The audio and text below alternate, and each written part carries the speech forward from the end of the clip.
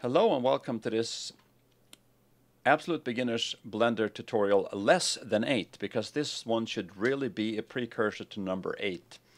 The reason why I'm doing this is because I've learned from comments that there are some pieces missing in the tutorials, and I'm very grateful for you that have made these comments. And I want to start with using my numkeypad to get into the front orthogonal view. So I'll press 5 to get orthogonal and 1 to get in the front view. And I know that some of you are using laptops that don't have the numkeypad. So I'll show you now how to set the user preferences. You go here into user preferences, and there's this one here, emulate numpad. If you click that one, then the keys 1 to 0 will act as the numkeypad ones on a laptop. So that's very handy. And the cool thing with this is like, okay, I'll keep that. I still have my numpad, and I'll go back to the 3D view. And if I press, for instance, first what I'll do here so we can see what's happening is I'll delete this cube and I replace it Shift A with the monkey like this. So we're looking at this from the front, and the monkey comes facing upwards. So if I press 7, now I'm pressing 7 on my alphanumeric keypad, boom, then we're there. And if I press 1 on my num keypad that I have, and if you have a laptop you don't have it, so it's it allows you to do the maneuvering, the view maneuvering from the alphanumeric keypad. And the coolest thing with this is it doesn't make it impossible to make changes. Now I have this,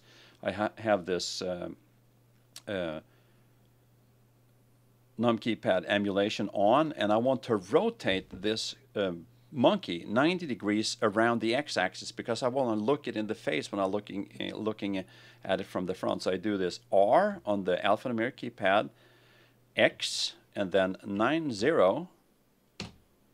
So there, it took those numbers. So I can still, if I want to go and change the aspect ratio, not that I would like to, but let's say I do that here on the, and I can just enter numbers through my alphanumeric keypad. It doesn't change. It's only when I'm in the mode of actually making maneuvers in 3D space that it counts. If I'm in the middle of a scale X 5 like that, for instance, and I'll regret that by pressing Control Z, then it won't, it will just take the number. It won't do a view maneuver. So it's a very well thought out feature. So if you have a laptop, I think you should consider using that. So user preference, I will turn it off because I don't need it. And then I keep the emulate 3-button mouse because it allows me to do my navigation the way I want it. And I keep the right, select with right, that's the default, and I keep that. And I use the trackball, orbit style, and that's about it.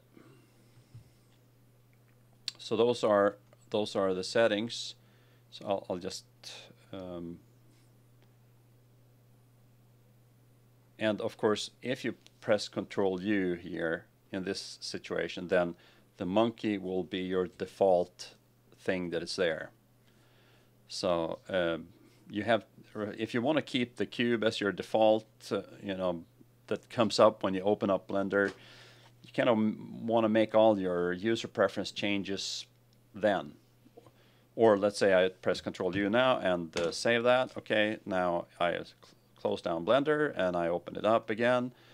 And here's the monkey. Well, the way to get back, if I want, if I do want to have the cube instead, is I just delete the monkey, Shift A, add a cube, and maybe I want to navigate up, so I have this, perspective the way it usually looks, like what it comes out of the box, so to speak. And then I just do Control U, and then we have that. I can exit Blender and open it up, and here we go. So now we're back. So those are things about the user preferences, and I think it's useful for you to, be kind of, and I'll go back to where I was, Shift A, and the monkey, mash monkey, and I'll RX90 and 5.1. So I'm looking at it from the front in orthogonal view.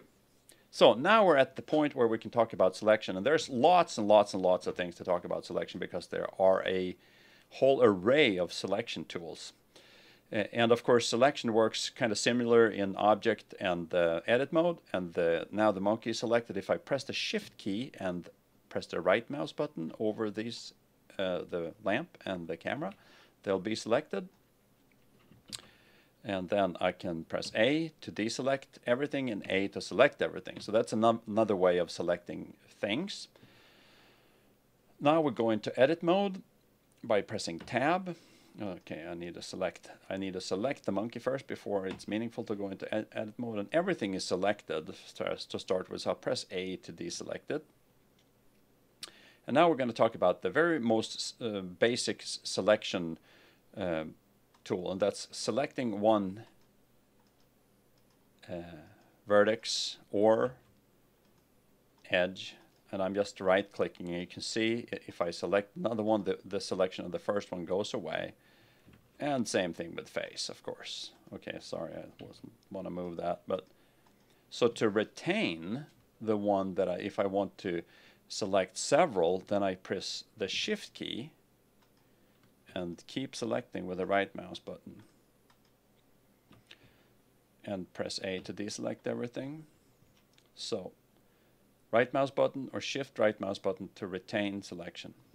To select the whole loop of faces, edges, or vertices, I'm in face mode now, and I'll press the Alt key, and it doesn't matter what mode you're in, but to make a loop selection, press Alt and right mouse click, like that. So, and if you want to retain the loops that you already have, if you want to keep them, you do Alt, Shift, right mouse click, like this.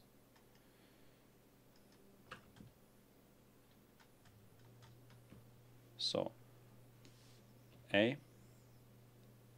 1, 5 from the front here. No, that's now I'm in perspective. Go back to orthogonal view. So, as I said, Alt, right mouse, selects a loop. A, to deselect everything.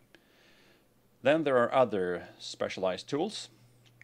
But before we go into them, we'll click this little thing here.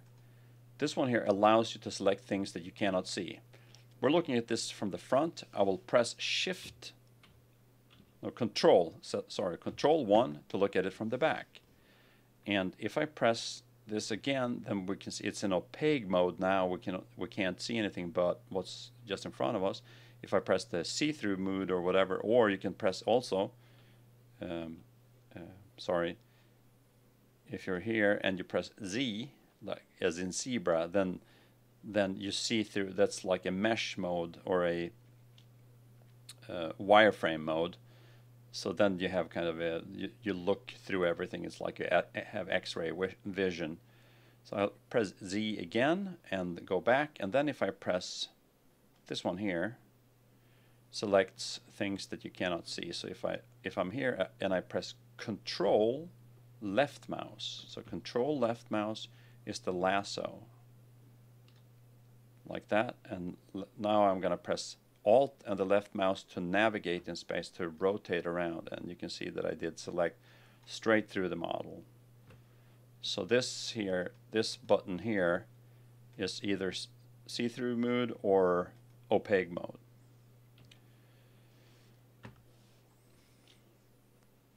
Or visible only, or everything, or whatever you want to call it.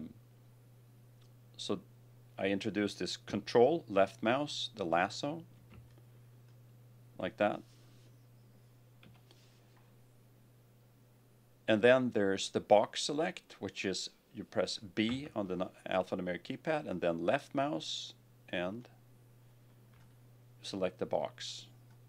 Also subject to this. All selections are subject to this. You know, the C or the opaque or invisible also. So there you go. And then there's another one called, I don't know what it's called, Control C and then C again. Now you have a little bubble here, and if you move this in with your mouse wheel, you can increase it like that, and now you select, and with Alt and left mouse you deselect. So with the left mouse button you select, with the Alt and left mouse you deselect. So, and then you can lower it down and then Alt.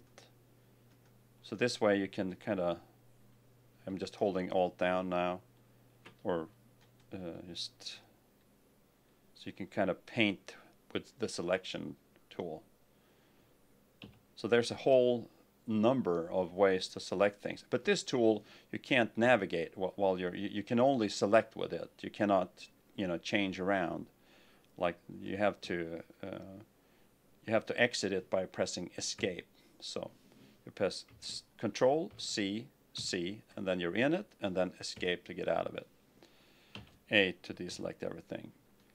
So if I, for instance, press Alt, right mouse, and click that, then I can instantly continue without having to press Escape, continue to navigate.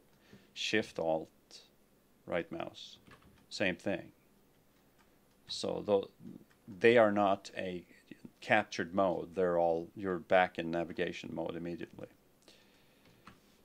And I think that that's everything I will cover in this tutorial. I hope you found it useful. I appreciate everybody that leaves comments that help me to improve on these tutorials and even make additionals like this.